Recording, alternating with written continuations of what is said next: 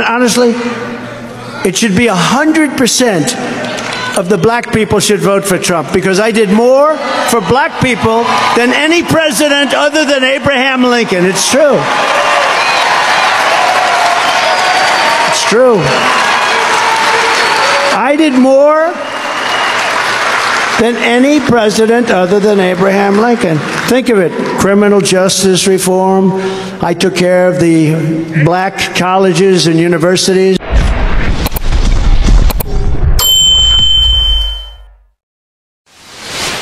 Hello my viewers, and welcome back to my channel. Before we get into the video, make sure to subscribe, give this video a thumbs up, and be part of the conversation by sharing your thoughts on what you think about this video. Now, in this video, we take a look into a provocative discussion on Donald Trump's appeal among some black voters. Now, despite the polarizing perceptions of Trump, many black supporters argue that his policies and actions have been beneficial to the African American community. Now, we'll hear from individuals who challenge the conventional narrative, asserting that Trump's initiatives and his approach to leadership have made a tangible impact, from claims of unprecedented support for black Americans to arguments that the allegations of racism are politically motivated.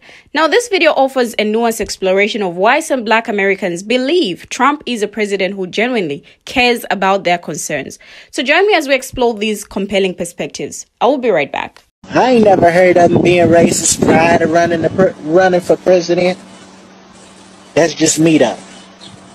I mean, because any two ways you look at it, the man won his presidency without the black vote. What he needed for?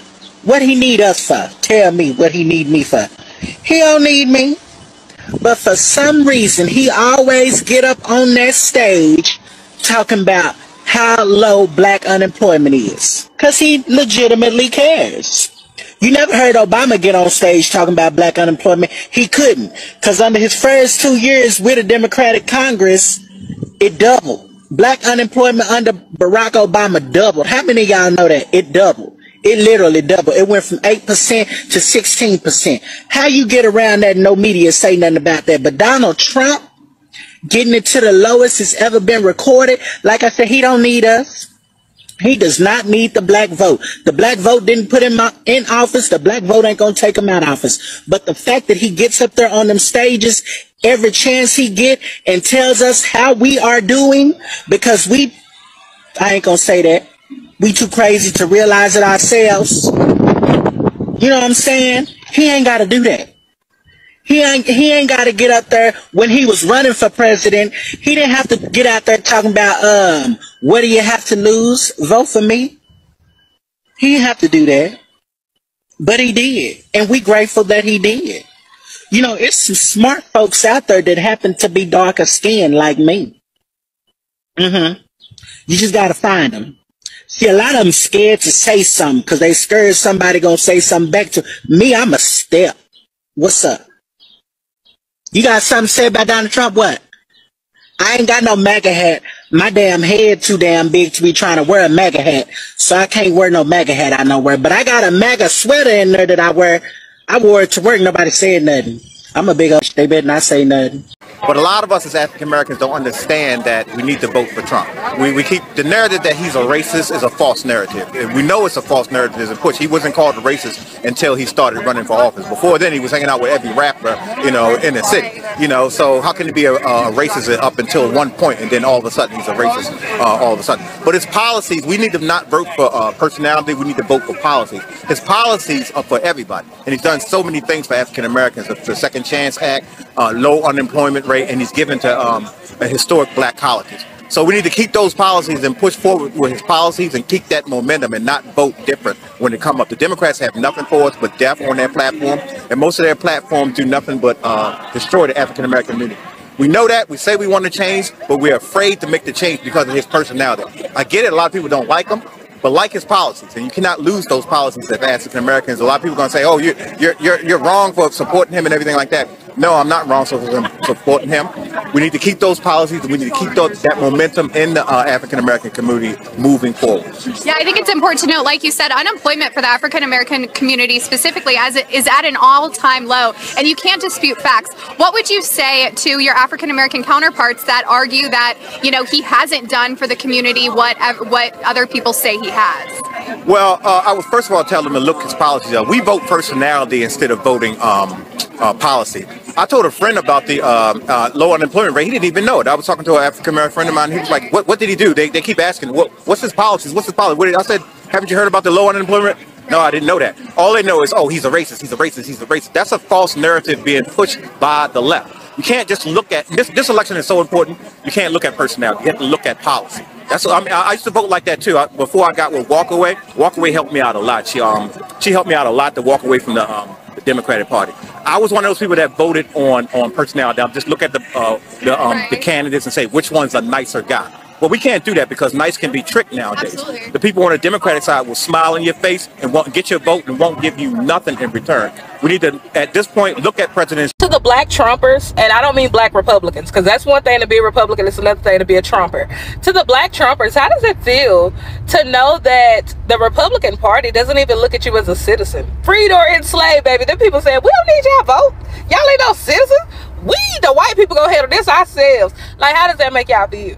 Like, y'all was out here literally cooning for free. Like, how does it feel? Y'all didn't even get no ducats from cooning, baby. Y'all just was out here being a coon for free.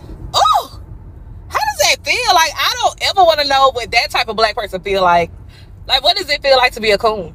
I don't even care. Y'all going to hell. It is so funny to me. Like, y'all was doing all of this for free. Y'all was out here cooning for free.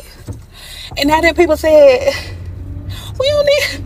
You're black. We don't need you. You thought we needed you? Go over there and tap dance with them Democrats, baby, because we don't want you over here. So we got two black Americans here that are standing with Trump. Now, according to data, 92% of black women vote for Democrats. Right. So why are you different? Because things need to change. It's horrible. I am struggling right now. I was struggling when I was in there. Seriously, it's bad. So you were doing a lot better with Trump in office. I was. I just told that guy that and he laughed at me like the economy wasn't better. It's true. It's true. And he did a lot of stuff under the table that a lot of people don't know about. Don't recognize and know. And what would you say to a black person who says that Trump is racist? I don't believe that. Because when they look up the history and everything, he's the only president that didn't own slaves. That's right. Yeah. He's the only one historically if you look at his ancestry. Exactly. Even Obama had slave owners. That's what I'm saying. So that much I do know. Wow. God bless you, ladies. I don't know about y'all, but I'm starting to see a dangerous increase in black Trump supporters. And I thought these were outliers, but the way every time I turn around and there's another black influenceable black person who is in support of Donald Trump, it's like I'm surrounded. It's like, I'm like, what is going on? Now, I think what happened was that I was into that Fani Willis stuff. That's Fani Willis stuff that was going on. And I wanted to see how that played out. Now, there is a black content creator who was explaining all of that, but I didn't want to wait for, her name is I'm Not a Lawyer. I didn't want to wait for her every day, because she was covering other stuff, the YSL trial and all that. So I would look up lives while I was at work, and a lot of these people, and I wanted to support black creators, so I would look for black people who are covering this, and so many of them are Trump supporters. There are black Trump supporters everywhere, YouTube, TikTok, everywhere. And I'm like, wait, we were all here 4 years ago. We were all here when the insurrection happened. We were all here when we saw that man incite violence, and these white people took it upon themselves to storm the Capitol. We were all here when that happened. Do you think that he's going to let it go this time? Do you think he's going to be told that he can't be reelected after this presidency? Do you think he is not going to incite violence again? We were all here through that whole 4 years. How do we get to a point as black people that we're going to be in support of a violent man who is trying his best to be a dictator? How have you lost your mind that hard? How have you done it? How have you lost your mind to the point that you're a black Donald Trump supporter? I know they're out there, but it's so many now. So many people are trying to justify themselves as being black Trump supporters. It is insane to me. We were all here. We all witnessed him being a president. It's not a good look at all. There's nothing is worth it. A stimulus, nothing is worth it. Nothing is worth this violent man who can't take criticism. No, we can't do it. Now, I'm not here to tell anyone who to vote for. While some black individuals feel that Donald Trump has genuinely cared for and done a lot for the black community, and while these perspectives are worth considering, I believe that everyone is entitled to their own choices and opinions. The decision on who to support is a personal one, and it's important that each person votes for the candidate who they believe best represents their values and interests. Ultimately, my message is to encourage you, my viewers, to make an informed choice based on what you feel is right. Now, let us polls show 17% of black voters would vote for former president today, more than twice the number in 2016. He was famously called the former palm color supremacist in chief by Democrat Congresswoman Cori Bush in 2021. Back in 2018, Hillary Clinton called former U.S. President Donald Trump ignorant and arch deceased after he reportedly made highly derogatory comments about Haiti and African countries. Now, even Republican Nikki Haley, who recently dropped out of the race for the presidential nomination, called recent comments Trump made about African Americans disgusting. But despite all of this, and as the U.S. prepares for a likely rematch between him and now Kamala Harris in the 2024 presidential election, polls show that Donald Trump is only growing in popularity among black American voters, just like we have heard and seen in the videos. Now, why is that? And how much of a difference could that make in November? In 2016, Trump received 8% of the black vote according to the exit polls, the highest level of support by black voters for any Republican since George Bush in 2000. By the 2020 U.S. presidential election, support for Trump among black voters had surged to 12%. And while current opinion polls vary, a recent survey from John Forward shows that if the elections were held today, 17% of black voters would vote for Donald Trump, while 20% said they would vote for someone other than Trump, or now Kamala Harris. Now, the black voting bloc is unique in the U.S. Currently, it is the only group of voters which has consistently identified with the Democrat Party, reaching 77% of black voters in favor of Democrats in 2020. By comparison, 42% of palm color voters and 63% of Latino voters identify as Democrats. Now, however, only 63% of black voters, an all-time low since John Ford started collecting data in 1999, say they will support Biden. But now things did change. There is Kamala Harris on the table. Now, to understand the history of the black vote and the Republican Party, it is necessary to look back at voting patterns in the early 20th century. Before the 1930s, the Republican and Democratic parties received roughly equal support from both black and palm color voters. The election of Franklin D. Roosevelt in 1932, however, triggered a shift of black voters to the Democratic Party. According to data from the Joint Center for Political and Economic Studies, Roosevelt gained 71% of the black vote for his presidency in 1936. Now, during the Great Depression, African Americans were disproportionately impacted by unemployment, and Roosevelt's New Deal, a set of economic recovery programs, attempted to correct these economic issues.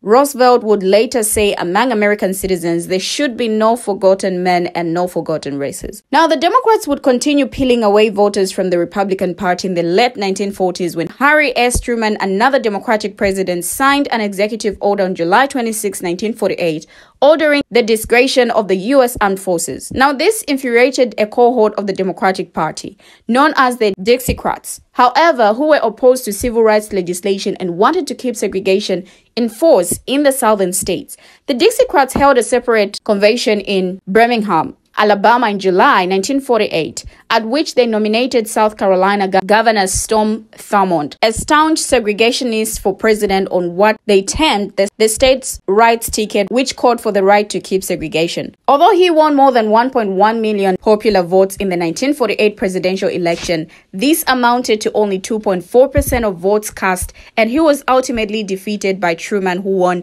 303 electoral votes against him. Now, a Gallup poll last year showed that the proportion of black adults in the U.S. who consider themselves Democrats had decreased from 77% in 2020 to 66%. Today's black voters operate a bit more independently from previous generations, especially young black voters. In the 2022 midterm elections, Biden largely retained the black vote. However, there was a considerable shift among black voters towards the Republican Party, from 8% at the midterms 4 years previously to 14% in 2022. Historically, the Democratic Party's legacy with the civil rights movement is what kept it popular with black voters. However, younger black voters do not have those same civil rights legacy attachments. I think a certain generation of black voters don't have the direct experience with the civil rights movement or the knowledge of those things, because to them that's not memory, it's history, said Adolphus Belk, political scientist at Winthrop University. They are coming in without an understanding of these historical contours and turns, limitations, opportunities. And those frustrations are being made clear in this rising percentage of black voters